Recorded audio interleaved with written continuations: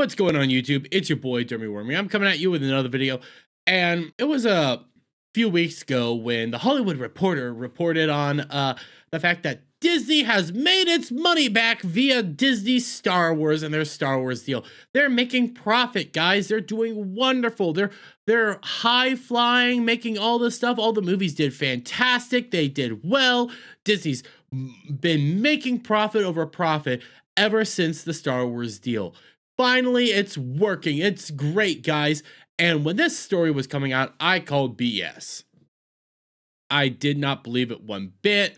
I was having a hard time seeing it. The problem is there's a lot of moving parts in the background. I didn't know how their taxes were being done. It was a very valid possibility that maybe they made some money, but I was finding it very hard to believe that Disney Star Wars is actually making any sort of profit at this point.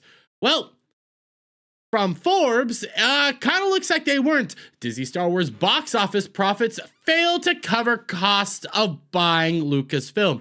Now, this is solely from their box office side of things, and we'll come over here to that place to break down some of the numbers because they do a much more concise, fast way of doing this. And we can hop back over to Forbes here in a bit just to show you the chart, because they have a wonderful chart on there that shows you how bad it truly is. But when they were breaking down these numbers, they did not take into account a handful of things. They specifically focused in on the box office.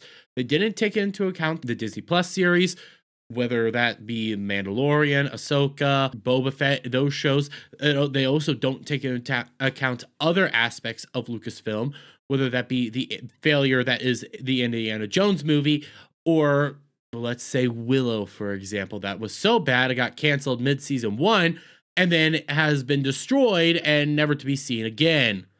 That's how bad that was. So you have that. They also don't take into account parks or merchandising into all this. So there is questions on have they made their money back, have they not? But when it comes to solely the box office itself, they're far from actually making the money. But when you start breaking down the numbers, it gets really telling. Back in 2012, the Walt Disney Company announced it was purchasing Lucasfilm from George Lucas for $4.5 billion, with Disney paying approximately half of the consideration in cash and issuing approximately 40 million shares at closing. And this was back in 2012. That's when the signing went down. And since then, they put out roughly 6 movies or so. They were actually obligated to put out a handful of movies, and they did that so far. And you start getting what was shown via the actual reporter from Forbes when she started breaking down, digging deeper into this, trying to figure out how this all worked out. And it was very interesting. Carolina Reeb at Forbes has not only crunched some of the numbers, but she's also provided production budget information for these films and concludes that the films have not recovered the cost of purchase. Now, I do believe there was another aspect of the numbers she did not have access to, but it was very interesting. When I did read the Forbes article, she dug deep into this, guys. Like, she was figuring out that Disney, when they make these movies, they use subsidiary companies to make it even harder to figure out how the all money is going, what's it all going to, and then these subsidiary companies actually take the heat for it. I do believe that the company that does, I want to say it was either Rise of Skywalker or The Last Jedi, still paying off the damages that were accrued from said movie. But Reed reveals that Disney spent $567.3 million on The Force Awakens. However, because they filmed in the United Kingdom, the company received a significant tax return, which reduced the net cost of the film to $475.1 million. Similarly, Reed reports that the cost of The Last Jedi was $319.5 million. The Rise of Skywalker cost was $448.1 million. Rogue One cost $247.8 million, and Solo cost $287.2 million. Reed then comes to conclusion that The Force Awakens had $559.6 million in profits. The Last Jedi had $348.6 million. Rogue One had $281.5 million, and The Rise of Skywalker had $89 million. Solo lost money though at $90.7 million, and that's where we'll come back over to the Forbes article real quick. So I could scroll down here really fast just to show you her chart she has here, because the chart's actually really good. because you see it right here. You see like how much they actually spent, you know, the next spending, the box office share, how much they actually made. They break it down relatively well and easy for you to see. The green money is the actual profit that they get from all this. The green money is the actual money that they truly made after accounting for every little thing that they ended up spending. So when you take a look at, let's say, for example, Force Awakens here, they made $559,600, I believe it was, in actual profit, even though the movie made about I think it was $1 billion movie. Even if the movie made that much money, they didn't get that much money back. And that's been a big thing about all this. When you had Disney come out and say, "Hey, they've been very successful. They've made their money." And when you get the people going around saying Disney Star Wars is successful, I mean, look how much money they're making at the box office. The reality is it's not that much. They're actually taking in a whole lot less. And when you Solo is a good example of this. Yeah, they spent a lot more money on Solo, and then they lost a lot of money when it came to Solo itself. It wasn't a good success, and you can also see it here. They started losing money. They started losing interest in all this, and it really shows. By the time you get over here to the Rise of Skywalker, yeah, it made more money than Solo. That's not a hard bar to cross, but you can see just how abysmal their actual return on investment truly was. And like I said, it doesn't take into account the marketing cost of this. I completely forgot that was the other aspect of this that they aren't taking into account here. The marketing for each one of these movies also cuts into that net profit that they actually make on each one of these movies. You have to believe that Force Awakens or TLJ or heck, even Rise of Skywalker, those had massive marketing budgets behind them because they were trying to make sure people went to go see these movies. They wanted to try to rebrand the whole Star Wars aspect. They had to have cost hundreds upon thousands, borderline maybe $1 million in marketing from time to time. Doubtful. Okay, I might be taking that a bit too far. Maybe hundreds of thousands of dollars worth of marketing here for each one of these movies.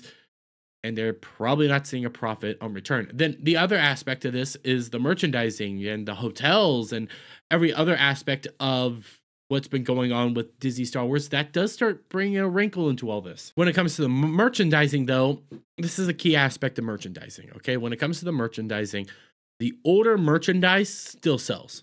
So when they put out their retro series stuff, that stuff sells by the bundle. Like, people do like that. People like the older retro styled stuff, but people aren't really buying the newer stuff. For example, here, I know this is a big point of contention back when Obi-Wan was coming out. The Reba lightsaber from HasLabs, this didn't get funded. This is a lightsaber from a Star Wars series that did not get funded. Nobody wanted to buy it. Nobody wanted to push it.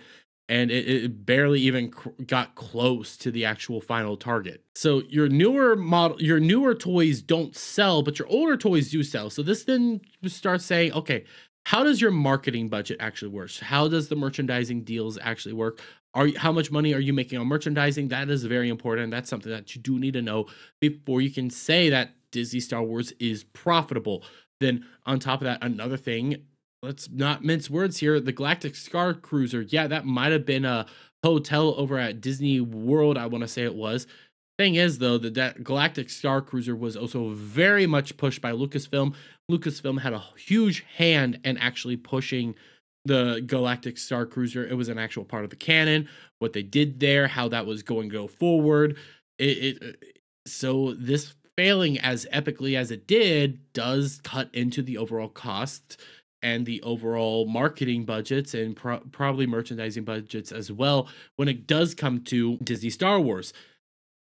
Plus, like I mentioned before, this whole thread does not even account for Indiana Jones or the Willow series, which are two other aspects that they bought when they got Lucasfilm. The Indiana Jones movie failed miserably. I know it's being reported that it lost them about $134.2 million at the box office. I'm willing to bet this lost them a lot of money altogether. I'm willing to place a huge bet that this movie probably cost them about $300 million by the end of it. Then when you take a look at Willow was a Disney Plus series that was so bad, yet like I said at the beginning, it was so bad it got canceled during season 1 and then was completely removed from the platform, all signs deleted, because they took one of those sweetheart deals similar to what Max did when it came to, I think it was the Batgirl movie. I could be forgetting the name of it. A very similar deal that they took there, they took for Willow, so that they had to completely remove Willow, never to be seen again. These are aspects that you need to take into account to all this. So how does this all play out? All we know for sure, as it stands right now, when it comes to the box office, Disney's been lying to us all, and they have yet to actually turn a true profit on any of these movies. And I am so happy to have this data out there. It is a wonderful time to be alive. But I'm gonna leave it there, guys. Let me get you guys' thoughts on all this down in the comments below. If you like this video, please give it a thumbs up, share it out, friends, hit that subscribe button, hit that notification bell for every time I put out a new video go live, guys. And I'll see you all on the next one. Bye for now.